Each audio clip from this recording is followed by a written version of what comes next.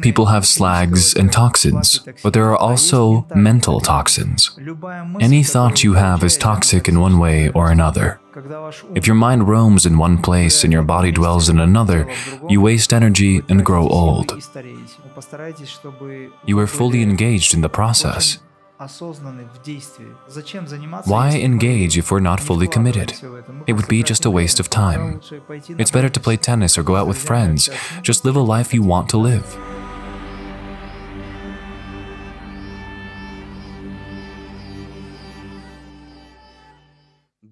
Good afternoon, Imram. We have a few questions today, but all of them are important. They deal with the correct usage of a rosary, personality traits, and concentration. Master, may I ask you to charge my rosary?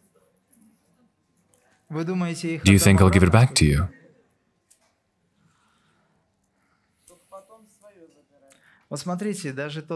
Look, you asking me to do that suggests that you don't believe in your own nature. You think that I should charge your rosary, right? I don't mind doing it, and the rosary will retain a portion of my energy, but why don't you believe in your own nature? Why do you think that if I charge your rosary with my energy, it will work and do what is to be done by you? You mentioned that a rosary is not to be touched. How do I use a rosary for meditation? You just want me to dwell on the example I've provided. The case is that a rosary is a symbol of the divine. Each bead is the name of God, and each name of God is sacred. So when you wear japamala beads that are known as a rosary, you need to understand that every time you practice, they are magnetized and retain the spiritual energy, the spiritual power.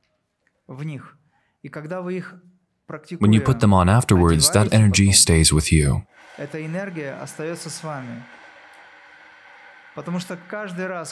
For every time you recite a name for each bead, that name begins to vibrate in that bead, since there is a law of connection. If you pass the rosary to someone, you are giving that energy to that person. It might be the right thing to do, but that person may not realize what you have done for them, and the energy will merely dissipate. It is therefore believed that a rosary, japamala beads, should not be given to anyone. But I notice that people carry rosaries around sometimes when they sit down. Rosaries touch the floor or other objects. All this discharges its energy. To address the matter of spiritual magic seriously, you should realize that these artifacts you've been praying for years can dissipate in 5 minutes. Simply because you treat rosaries as fashion jewelry. It's cool to wear, we're hip, as they call it. Those who practice regularly either hide the rosaries under their clothes or carry it in a pouch, like Vaishnavas do. There are also other options. Some don't carry their rosary around and work with it only at home. They leave it home when they go out. If it's not the way you'd like to follow, you can choose any type of rosary, for example, like this. You can pray on it so intensely that it will vibrate and even heal when necessary. But on a large scale, you don't need it now. You need a rosary to count your breaths. I'll repeat. If you want to use it for japa meditation, your rosary must be only yours. You mustn't give it to other people. Touch others with it or use it so as to make it dirty. When you sit on the floor, for example. It's your attitude. By and large, it makes no difference for God, but it makes a difference for you because it's your attitude. When you step on the mat you have just prayed on, you demonstrate your attitude towards God through this mat, through this place. Do you understand? It's about attunement. It's your proper attitude. You might have noticed that before a Zen monk sits down to meditate, he makes a lot of smooth, proper movements. He puts his shoes down before the place of prayer, the altar, or the wall he is looking at, with great concentration. The way he folds his clothes, every action is perfected. He folds them. He doesn't just toss them off. It's a sign of a lack of inner discipline. When a person clears the table like this, so that everything spills over, crumbs fall down, etc., this shows that their mind is chaotic. They need to start working on themselves. There are people who seem to be willing to do something, but are bound to break or spill something. One of my friends was just like that. It's Ahmed. I ask him, please don't touch anything, I'll do everything myself. He replies, come on, it's fine. He does it and it's all over you, on the floor, everywhere. So much for clearing the table. Everything is messed up, everything is spilled, etc. He is just a rough person, he doesn't understand what he is doing. It seems okay to him. What if we deal with subtle things that make up your universe? Such a gesture would overthrow your universe. Global processes may look just like these. Do you understand? These are inner states. That's why when you practice, try to avoid unnecessary movements, including tongue movements. I remember when after 2 practices I said, now I recommend you not to talk. They come up and say, let's do mauna, let's be silent. I simply asked for 20 to 30 minutes of silence after the practice. What do you think happened? It's not a reproach, but we are doing a spiritual practice. We are trying to change our lives for the better. Therefore, make sure that you are very conscious of your actions. Like a Japanese woman before a tea ceremony, her every step is perfected.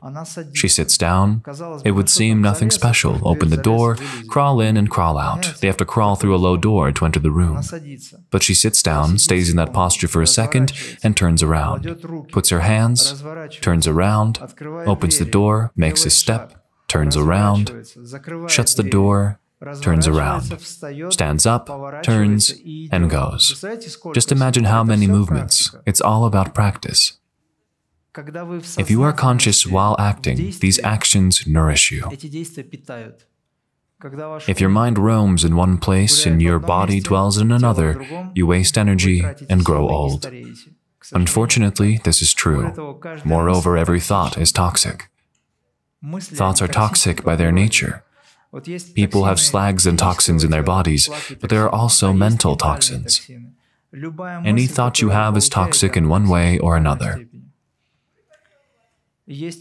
Some thoughts are very toxic. These are filthy thoughts. Then there are merely toxic thoughts, which are less evil than the ones I've already mentioned. But nonetheless, they are harmful, at least because they are in the past. Any thought is derived from the past. A product left for 24 hours becomes tamasic, right? Food that was left overnight carries some sort of energy. This energy is tamasic. Overnight meal is unhealthy. In Ayurveda, Khadija will talk about it. Meal is supposed to be freshly cooked. Overnight meal is already tamas. An overnight thought, roughly speaking, a thought from the past. With thoughts, everything happens quickly. 1 second, 2 seconds late, and it's already tamasic. This is why it's toxic, even if it's very important to you. All the same, it belongs to the past. Thoughts will arise mechanically in the mind, take away our energy, vitality, and poison the brain. It has been proven by modern progressive scholars, so it's not only my opinion. This is why Goraknath asked how not to think that he needs to avoid thinking. How do we avoid thinking about how not to think? You know it all. If a person gives their rosary they have prayed on, can it be further used? Once you take a rosary in your hands, look, you buy a rosary that has already been in the hands of 10 to 20 different people who don't need a rosary but need money to be paid for this rosary. It's made of stone, wood, etc. You buy it, doesn't matter from whom, and it carries energy and information of those people who carved these stones, and so on. These people may be drinking, they may be swearing, it doesn't matter. This information is contained here. However, when you start working with it, when you start reciting the name, all this high-frequency information displaces old data and purifies the rosary of its previous connections. You start working with it, its past doesn't matter. By working with it, you gain power because you practice. It helps you practice, and the same very power transforms and purifies it. But once you've taken it and started working with it, it's no longer advisable to give it to someone else. But if you give it, you should know that you'll have to start all over again. The same happens when you say a mantra out loud. It can lose its power. Therefore, personal mantras given by a guru should not be recited in public. A rosary contains a mantra too, in the stones. Here a mantra is present at an informational level. People recite it. Now, how do you recite it? Do you know how the Vedic tradition prescribes to hold the rosary? The index finger doesn't touch it. Hold the rosary over your middle finger and rotate it with your thumb. Hold the index finger apart. This is a Vedic tradition. The rest of people do it like this. They use their index finger and thumb. May one use the same rosary for multiple mantras? Multiple mantras can be recited in the same rosary. However, different mantras will not help you reach the desired result. You should need to make up your mind and shouldn't use many mantras. It's better to choose one mantra and work with it till you reach your goal. Some people get a personal mantra from a guru.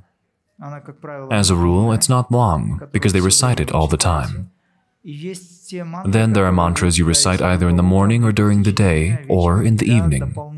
For example, Gayatri mantra or Sai Gayatri mantra requires a lot of attention and should be recited 108 or 1008 times, depending on your goal. Or Mahamriti Jaya mantra. However, you recite the mantra that a guru gave you all the time within, and you can use any type of rosary for it.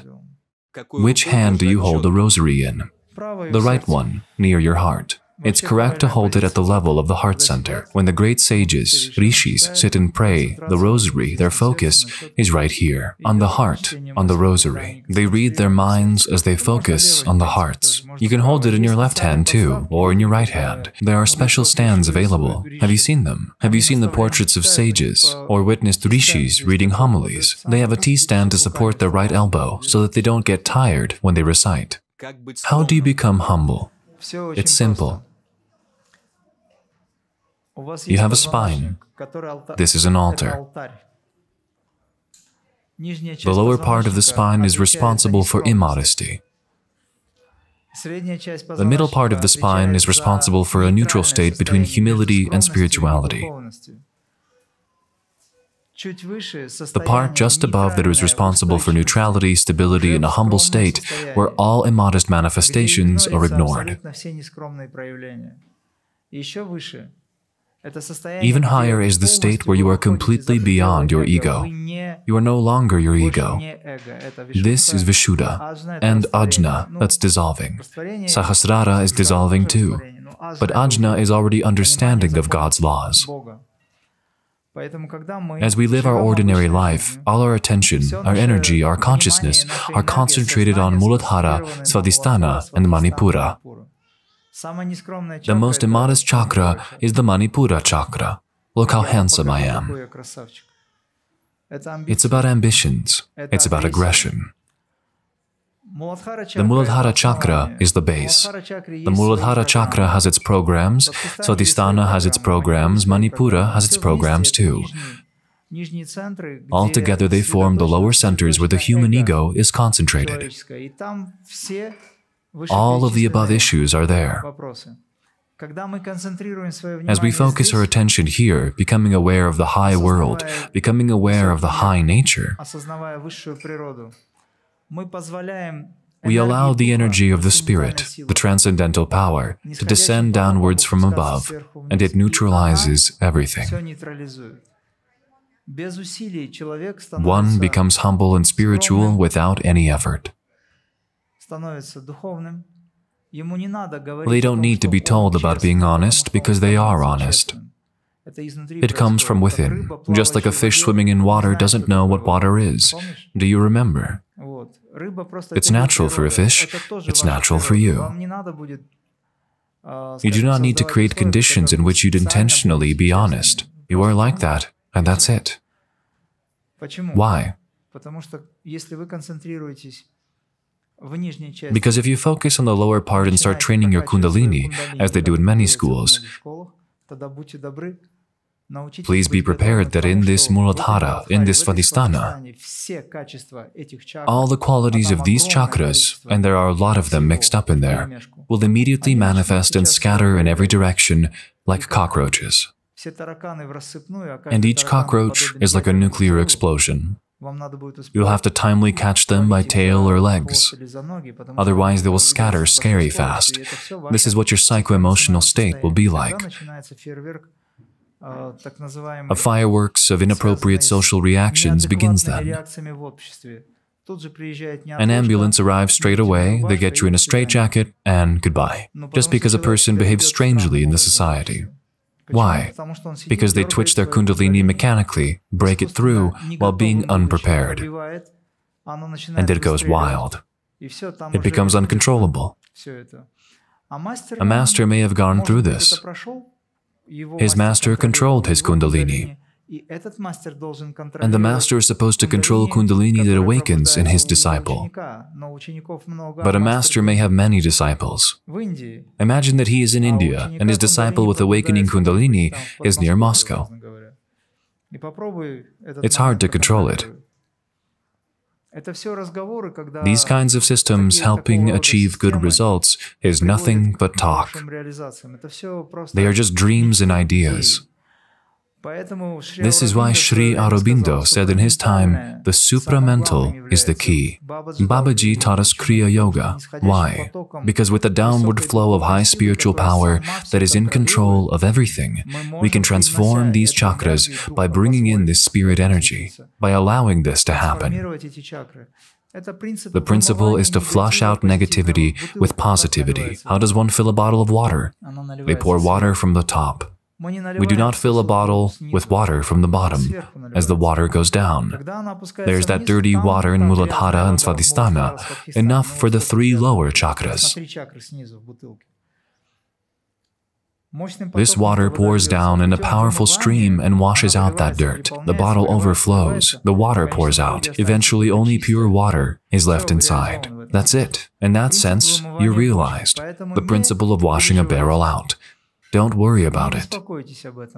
Just practice without any hassle. If you are tired, have a break. If you have annoying thoughts, you know what to do. If you can't manage to do that as your mind gets tired sometimes, get out of that state. Walk around for a while, breathe, sit down again if you have time. If not, do it later. It is often hard to concentrate simply because the surrounding space is not suitable for practice. We are dependent on all this.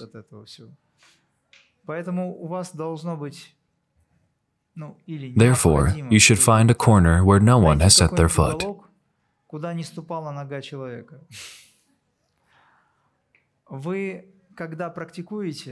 I notice some people, when practicing at home, sit on a mat.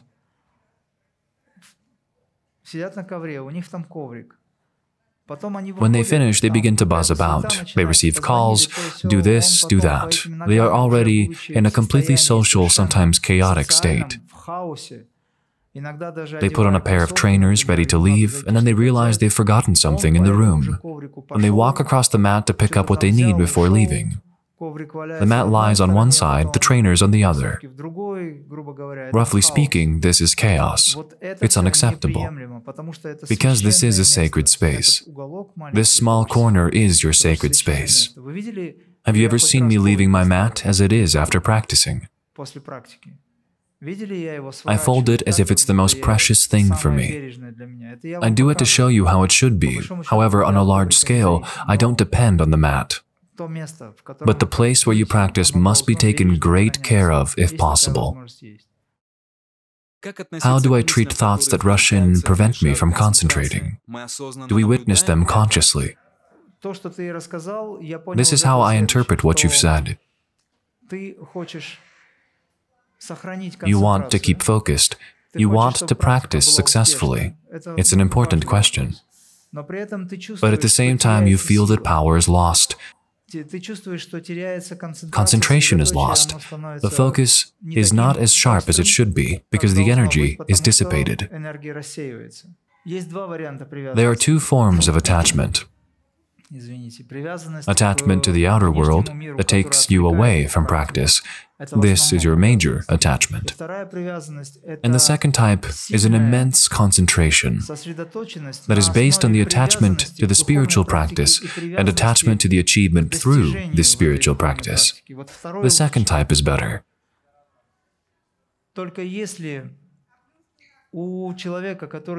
However, if a spiritual practitioner doesn't finally cope with their attachment to gaining superpowers, they encounter another problem. They may be immensely concentrated, but this concentration is driven by their ego. They want to achieve their goals fast. Sometime later, they will get tired because their minds will tell them, "I've been practicing for 3 days already and haven't reached samadhi yet. When will I reach samadhi?" And the practitioner will simply say, "I don't want it anymore." And what is left? An understanding of what is really important.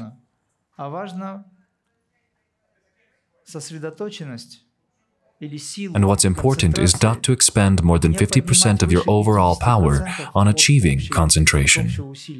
For example, you can put all your effort in achieving concentration, but it won't last long, as your mind will get tired. At the initial stage, 50% or even 30 to 40% will be enough. When concentrating, you train your mind not to wander off because you are interested. You have a desire to reach your goal. You practice with interest. You personally have a great interest in practicing. I understand that you ask it for other people to know, but I also understand that it's also true for you.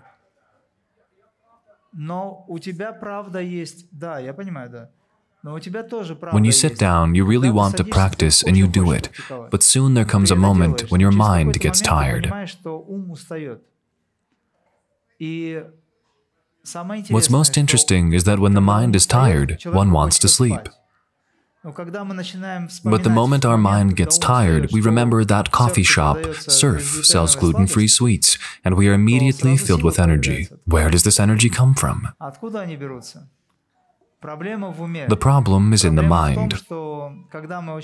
The problem is, once we are very tired and don't feel like practicing, we go to bed and say, "I need to have a rest tonight." Every time at 2 a.m. I hear, "Get some sleep," because people know I get up early and practice. I have only several hours of sleep. So they go, "You need to get some sleep." And I respond, "Yes, I am tired." It would seem, however, I realize when I get home, I will do other things. Why am I able to do this? Because I am motivated. I have no right to be tired because you are there. I need to settle it since I'm committed to your development. It's not just about being committed, it's about being human. I have no right to deceive you. So what is my motivation in this situation? Unwillingness to deceive you, unwillingness to fail in some way to give you what I want. Today, you have at least the following motivation. Unwillingness to deceive me. This is the first thing. And the second, unwillingness to deceive yourself. Why engage if we're not fully committed? It would just be a waste of time. It's better to play tennis or go out with friends, just live a life you want to live. But as you have made up your mind, my answer is for him, but it's relevant to everyone. As you have made a decision, you have to follow this path. And what's most important, not to let yourself down. Because if you live an ordinary life, you let yourself down very much. Unfortunately, this is true. What motivation can one find in this case? At least a willingness to gain creative powers, or even superpowers. Even though this is not the purpose of yoga, we don't need superpowers for the sake of having them. Our goals are bigger. We have one great goal, which is much more spiritual. And from the perspective of the spirit, it looks much more sublime. However, for an average person, first and foremost, we want to be immune to death and any illness, and be cooler than everyone else. This is how ego works, and that's okay. The principle of competition. The principle that could be expressed like this: I'll practice Kriya for some time, I'll reach a very high level in a short while. Maybe I'll even reach Samadhi, and everyone will know what sort of person I am. I don't refer to all of you. However, this is the initial stage of becoming selfish. It's okay, it motivates us to practice. When one is on this path, their ego will get subtler. They will realize that the purpose of their practice is not to show off, but to awaken certain qualities that would help them in life. You see, the ego is still there, but it becomes subtler. I have awakened qualities that I can already make good use of, and I'm happy to be able to help people. And I'm happy to be thanked by them. It feels good. It feels cool. It's good to be known about, to be spoken about, to be respected. To some extent, the ego gets bigger. You are respected, you can help people, people help you. In this way, good, positive social interactions are established, but they are also driven by ego. You go on practicing and say, well, I don't really need anything, I'm just happy to be able to help. This is why I keep practicing. I practice and I do want to help others, and people of the previous stage ask, what do you want to get through this? I don't know. You are weird. Why do you waste your effort then? Look at me, I practice. I'm a good psychologist or kinesiologist. People know about me. I have established a center. I have employees. I have this. I have. I. And a practitioner of a higher level says, you are doing great, but I've already gone through this. I don't need it now.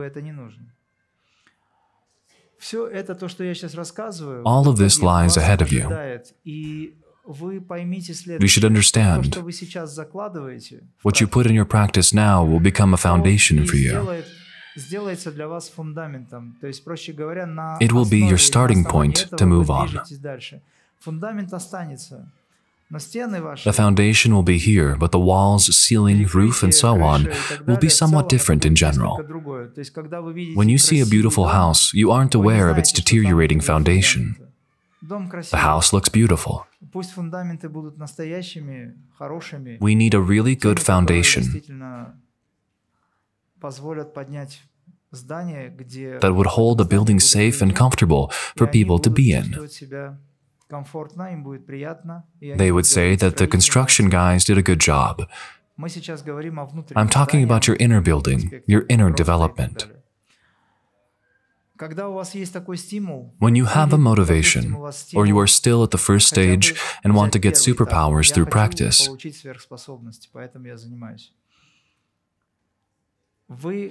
you are attuned, you have an immense desire, and desire attracts energy. This energy helps you tune, and once tuned, you won't be distracted. You enter the flow. Okay, another example. Remember when you were a kid. You were really interested in something and immersed in it without paying attention to anything else. You wouldn't even hear your parents or friends calling you. You were fully engaged in the process. You were in the flow state. Then you switched on somehow. Has anyone experienced that? You are engaged in something very interesting, no one distracts you from writing or painting, but it turns out that people have been trying to reach out to you for half an hour. Well, not half an hour, maybe 5 minutes. Doesn't matter. And it seems strange to you. What happened? We've been calling you for ages. It's like you neither see nor hear us. I've been painting. For you, it's a normal state in which you don't need to exert yourself. When you paint and repeat, I won't let them distract me, I won't pay attention to them, I must paint, it's incorrect. Just be within it. People don't exist for you, or you don't exist for people. Just because you are in the creative state.